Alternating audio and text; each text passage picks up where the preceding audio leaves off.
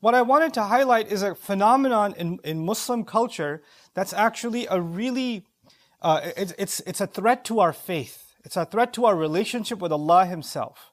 One of the most fundamental components of my relationship and your relationship with Allah is that He is our protector. That He protects us. Nothing else, no one else can protect us when Allah protects us. And nothing else can save us when Allah wants some harm coming our way. قُلْ لَن يُصِيبَنَا إِلَّا مَا كَتَبَ اللَّهُ لَنَا هُوَ مَوْلَانَا. We declare, nothing will strike us except for what Allah has decreed or written for us. And it's interesting, in that ayah, we didn't even say what He has written against us. We said what He has written for us. In other words, even a bad experience is going to have some good in it, whether we get it or not. But we're going to attribute good to Allah. إِلَّا مَا كَتَبَ اللَّهُ لَنَا هُوَ مَوْلَانَا. He's the one that's protecting us, guarding us, securing us. وَعَلَى اللَّهِ فَلْيَتَوَكَّلِ الْمُؤْمِنُونَ. And Allah alone, believers should be placing their trust. So what is this threat that I'm talking about that can undercut our entire faith? What happens a lot of times in other religions, let's not talk about Islam for a second. In other religions, when somebody gets into trouble, they grab on an amulet. They grab on a crucifix, or they grab on some kind of a charm, some kind of a thing. And they say, well, this thing protects me. This ring that I'm wearing protects me. This band that I have around my wrist, it protects me. This locket that I have protects me. Or this book that I've put in my dashboard protects me. You understand?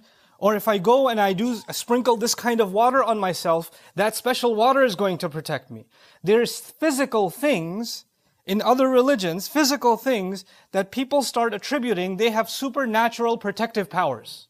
And if I have those things, then I'll be protected somehow. Now, some of that made its way into even Muslim thinking. That we started believing in objects that have special powers.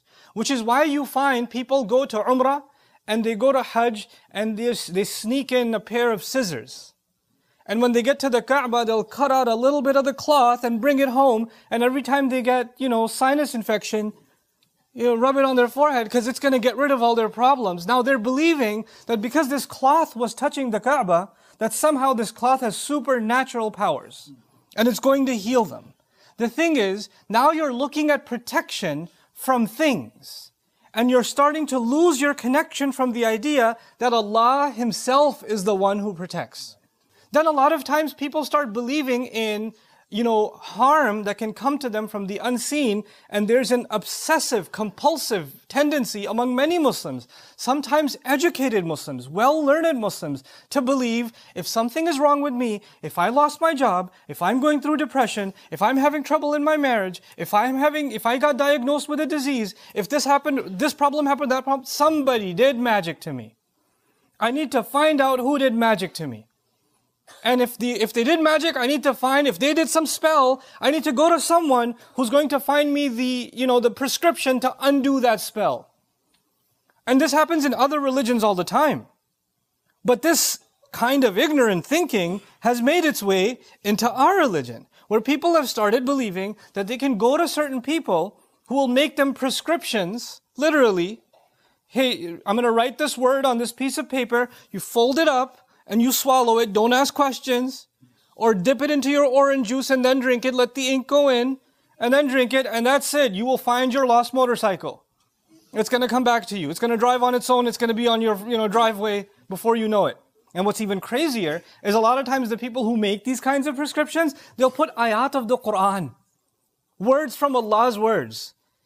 And so the one who doesn't understand the purpose of the Quran thinks, well, it has Quran on it. It must have special powers. It has Allah's name on it. So this must be a good thing. Let's take a step back for a moment. And by the way, the counter argument, when you question something like that, and I'm not saying you go and start these fights at home. That's not what I'm saying. I want you to understand why this is problematic, not because it's ignorant or evil or wrong. I'm saying why is this problematic? It's taking you away from Allah. You're not realizing it's taking you away from Allah. That's the biggest harm. That's the biggest harm of all. The thing is, when you start believing in these kinds of prescriptions, there's a really deep problem in the way you think about your faith and the way you think and I think about Allah.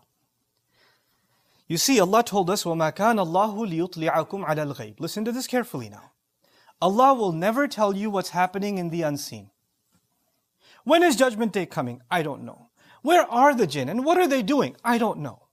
Allah did not give us access to the unseen. He didn't.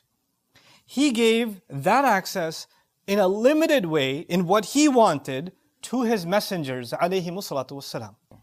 But when you go to somebody and say, hey, I'm having a lot of trouble in, my marriage, or I'm having a lot of trouble with anxiety, I'm having trouble sleeping, or I can't concentrate in my prayer, and they say to you, hold on a second, let me access the unseen.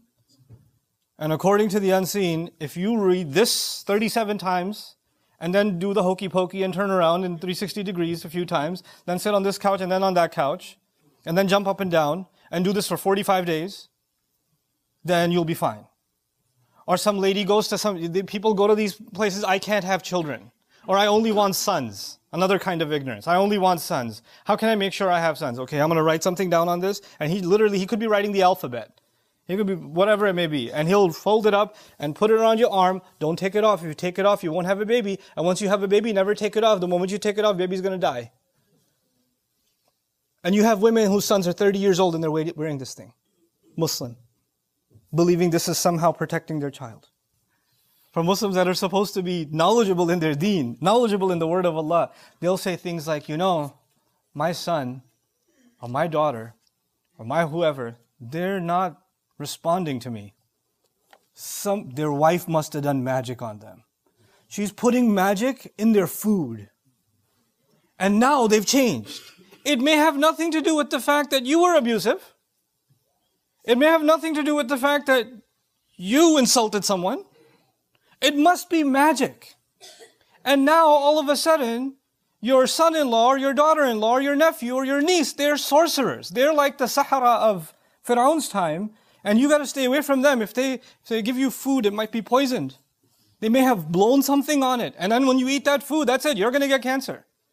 This belief that somehow someone else other than you, a human being, has access to the unseen and can cause you harm.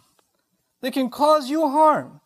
Is you contradicting the fundamental belief that your protector is Allah. And no one can harm you unless Allah wills that to be the case. And let's even for a moment, even though my khutbah is not about magic, but let's talk about that for just a second. The Arabic word sihr actually has to do with manipulating someone's thoughts. It has nothing to do with someone hovering in the air.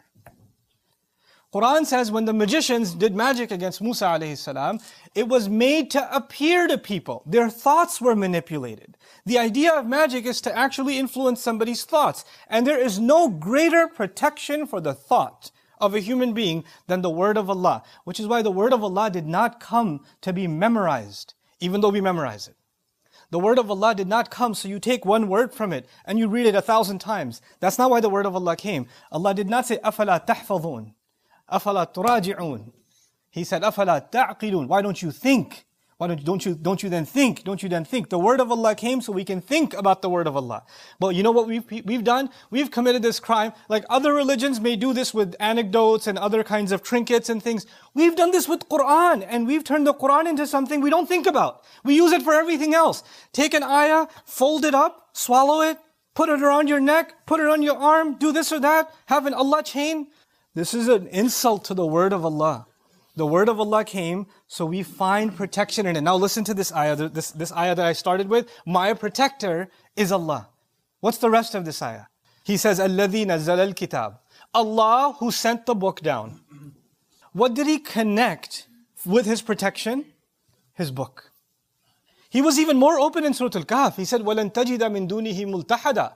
You will not find any secure refuge other than Quran. When someone's in trouble, they should be running to Allah's book and thinking about what Allah says. Not running to Allah's book and putting it in a shelf somewhere or mindlessly reciting it, thinking that that's the solution. Or taking beginnings of surahs and making grids on their fridge. Or coming up with these crazy prescriptions that somebody claims they know how to, if this was actually a prescription that solved your problems, the one who would know it would be the Messenger of Allah sallallahu alaihi wasallam. Because Allah informs him of solutions. If our messenger did not give those prescriptions, and then somebody people are like, well, you know, he did tell us to say Subhanallah 33 times, Alhamdulillah 33 times. See, he gave us numbers so we can come up with our own numbers. No, he can because Allah inspires him. Who inspired you? Where did you get these numbers from? Read this 50 times, read that 75 times, do this 20 times. Where did you come up with these prescriptions? And then he ends the ayah, وَهُوَ يَتَوَلَّى الصَّالِحِينَ. And he in fact is the one who continues to offer protection to good people. You want special protection from Allah? You want all your problems to be dealt with and Allah never to abandon your side? Then all you need to do is hold on to Allah's book and don't do messed up things. Don't backbite. Don't slander. Don't cheat. Don't lie. Don't hurt people. Don't do haram things. Get away from what you know to be evil. You get away from evil stuff and you stay straight, Allah protects. The secret ingredient is not some special potion. The secret ingredient is not some special kind of dhikr that will protect you. You live a good life and protection comes from Allah.